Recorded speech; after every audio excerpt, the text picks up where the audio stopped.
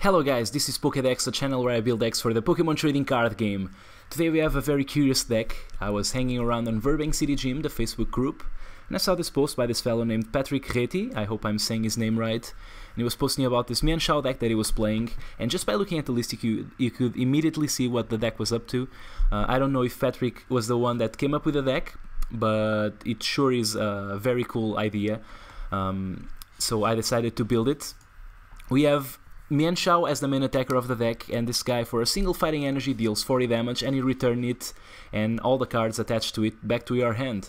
It's a stage 1, so if we have a Mienshao in the active and we have a Mienfoo, a basic, on the bench with a focus sash on, you can just promote it after attacking and using Aero Turn, bringing this guy to your hand. And then the opponent will be stuck having to deal damage to the Mienfoo without being able to kill it because of the focus sash.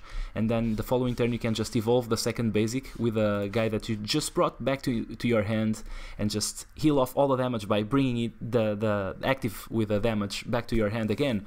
If you manage to get the focus sashes being recycled with a new card from Ancient Origins, Echo Arm, you can just deny a lot of prizes to your opponent. So that's what this deck is trying to achieve here. This is a very curious build, I think. Doesn't play a lot of cards that most decks play, like Shamans, for example. A lot of you guys complain that most decks play Shamans and you cannot get your Shamans out, so I guess this is an option. Very curious deck, I think.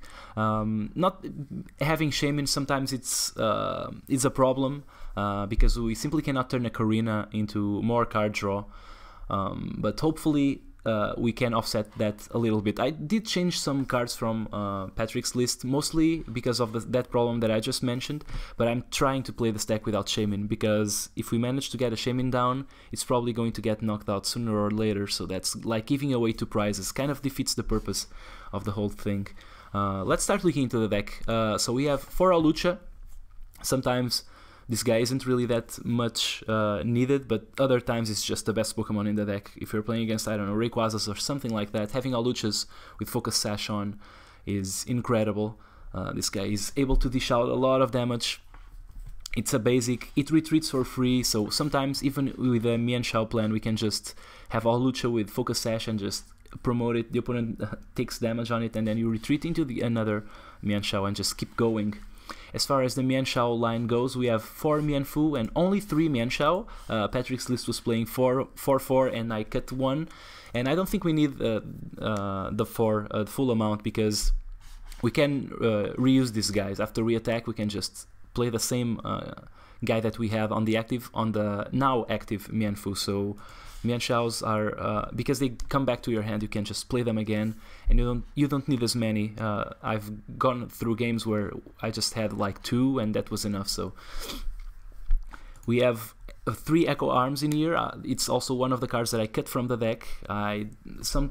There were a lot of times that I didn't really need to play the Echo Arm, and there were even times that I didn't want to, because I knew that I was going to draw into cards and I didn't want to draw into more Focus Sashes.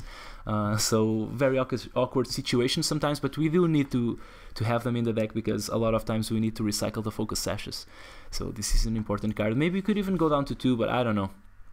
I feel like I only cut 1, so if you guys feel like you need to cut extras, well, suit yourselves. Then we have 4 Level Ball. This is great because we can grab it with a Karina and just bring any of our Pokemon back from our deck to our hands without discarding. 1 Professor's Letter to be able to use a Karina to grab energy, pretty obvious. And then 4 Robo Substitute. This is another Pokemon that we can just throw in the active position, we can just promote after we use the Aero Turn attack, so that the opponent does not take a knockout on one of our guys. We have 1 Sacred Ash, also really good to help us reutilize our Pokemon after they have been knocked out.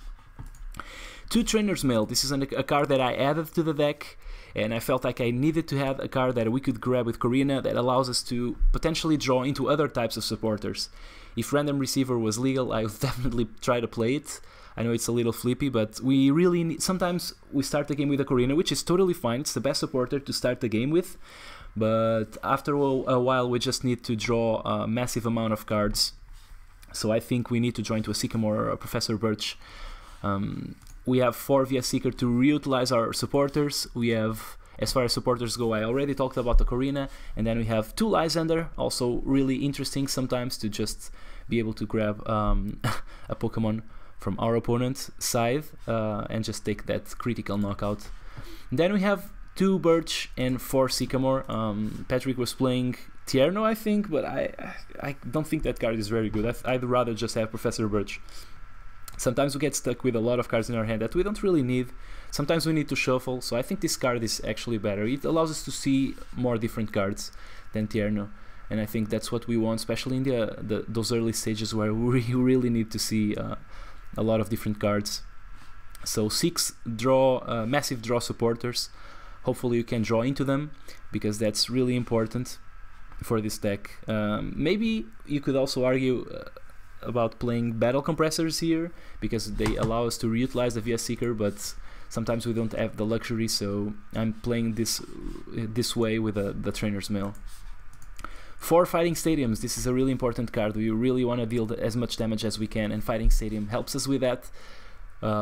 Plus, because we have 4, we don't really mind benching 1 early, and we can also just use it to bounce our opponent's stadiums, which is really good right now, because there's a lot of strategies revolving around stadiums, like the Forest of Giant Plants and all that. 4 Focus Sash, really important card. 2 Muscle Band. This is a really interesting card. Sometimes also allows us to deal those extra 20 damage that we really needed to take that knockout. Also combines really well if we promote a Mienshao, the opponent deals damage to it, and then the Focus Sash drops out of the Mienshao, and then we can evolve and just put the Muscle Band in there and just bring it back to our hand. So safely have a Muscle Band on one of these guys. As far as energy goes, we have the 4 strong energy that we really need to play with the fighting types. That's basically the reason why we play fighting types in the first place. And then we have the 4 basic fighting, which are of course worse than the strong, but oh well, we can just grab them with a Professor's Ladder off of Ocarina, so that's kind of nice as well. So let's play this deck. It seems like we're playing against some sort of Camerupt deck, maybe. It's fire type. As far as matches go, this deck plays some very grindy games, so definitely not the quickest deck ever. So okay, we take a mulligan and another. Okay, this time we start with a Mienshao. So as I was saying, this deck, if you're a slow player, I wouldn't recommend it, because the matches are really grindy, and they tend to take a long time to finish. So hopefully the opponent concedes this game. I'm kind of hoping for a early concession from our opponent after we take a couple of knockouts or something like that. That would be perfect. Just because I don't like the videos to go super long, and after a while just gets repetitive, so we just start taking knockouts and denying prizes to our opponents. But let's see how this goes. So my opponent is building a Litleo in the bench, so I'm thinking Pyroar and Entei. Okay, we have to be careful with the amount of Pokemon that we put down from our hand. There's 1 Fire Energy in the discard pile already. I'm just going to put this thing here, just because the opponent can just get a Pyroar going and just kill our Mienshao. And we did draw 4, but those are very nice 4 cards, so I'm just happy with this. I have the Level Ball for next turn, but I don't have the Fighting Energy, so hopefully this Corina grabs us a Professor's Ladder, which also grabs us energy. Okay, so our opponent puts an energy on Entei, and he's going to use the first attack. And did he find energy? That's the question, I guess. Yeah, there's 1 energy onto the Litleo, because he can put them wherever he likes. Okay, we can trump his stadium, because we have a lot of fighting stadiums, as I mentioned in the deck analysis. And yeah, I'm going to get not this guy, the Mienshao, and just use it on the active, because I want to attack this turn. Hopefully, yeah, maybe should have played the Corina first, but because I really have to draw energy, and if we didn't, I'm just going for a Hawlucha, I think. Retreat Surgery, it's nice to have in this situation. Okay, there's the Professor's Ladder, perfect. I'm just going to grab 2 energy. Sometimes with this deck it's nice to... Okay, so the opponent is going to deal 40 damage to us potentially next turn. So do I risk it? Yeah, he might have the Muscle Band, and it would just kill our Mienshao, and we didn't have the Muscle Band, the Focus Sash on the bench Mienshao, so I didn't feel like I wanted to risk it. There's the blacksmith. And there's double colors on the shaman. That's interesting. Opponent uses the blacksmith for just 1 energy and attaches to Entei, so it knocks out our Robo Substitute for 60 damage.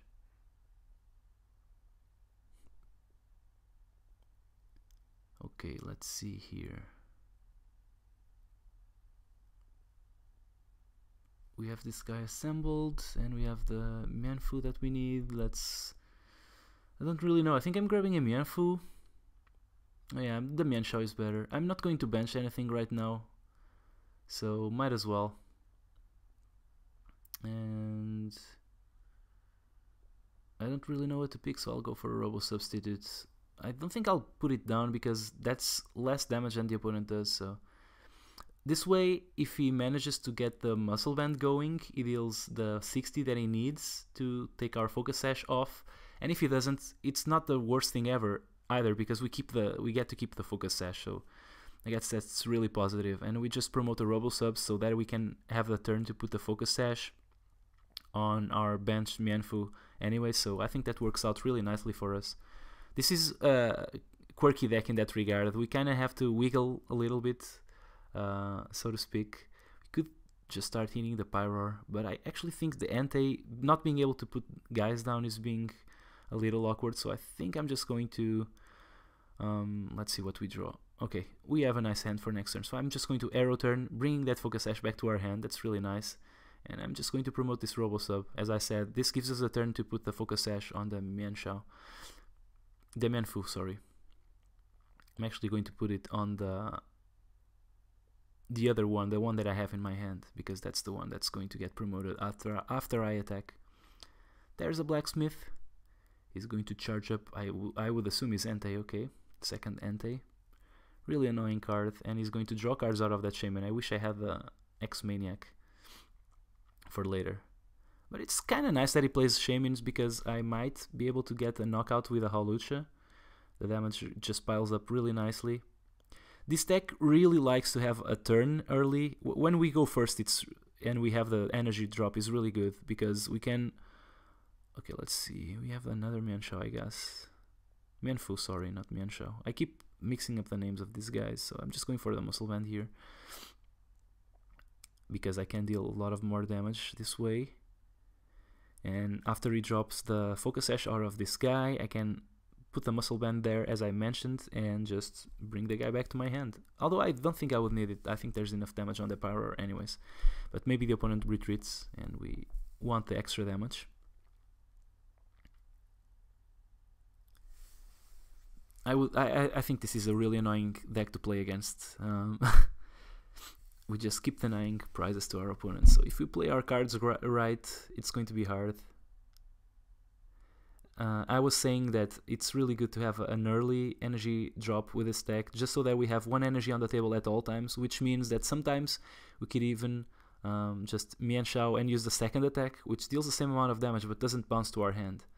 So, yeah, sometimes that's a nice option to have, and we can do that anytime we want, because we could either play the energy on the guy that wants to attack. Okay, let's grab a Hawlucha. Or we can just put it on another guy on the bench and just keep one energy on the table at all times until we have to pull the trigger and just attack with a guy without having to bring it back to our hand. Because if we keep there's all the damage. I don't think we need it, but oh well. It's nice to have, and we just grab the extra Focus Sash. I'm not going to play this Echo Arm. I'm just going to keep it for next turn after the Focus Sash dies. Maybe I just put the Mienfu down, because that way... the question is, do I want this Focus Sash to get taken off? And I think we do, because then we can play the Muscle Band and just deal more damage. And I think I can afford the prize trade if it happens, so I think we're really comfortable right now. The opponent deals 60 damage to our Mienfu, and we Echo Arm all those items back to our deck.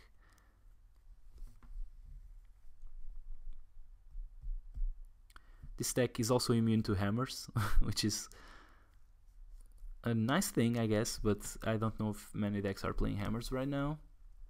or not. So switch. Okay, so my opponent is going to use Shaman. So that means that Focus Sash is still in play. That's a very awkward play. I think I'd go with Ante. I don't really know. Okay, we have a Robo substitute, so we can, because we only have one Focus Sash, we can still do the same trick that we did previously, and our opponent concedes. That's really nice, because that's actually what I was hoping for, because this game was just going to get really boring. I was just going to go through the motions over and over again, just keep denying prizes, keep dealing damage to our opponent's Pokemon. Sometimes here and there we can give away a prize while we get the Focus Sashes back into our deck and we draw into them. But yeah, that's the deck, that's how it plays. Maybe it's a nice deck in the current meta because of all the Manectric decks, but I don't really know how this fares against a lot of matchups. I guess we need to test it a little bit more. Tell me what you guys think about this deck, tell me if you like it or not, and I guess I'll see you guys next time. Bye!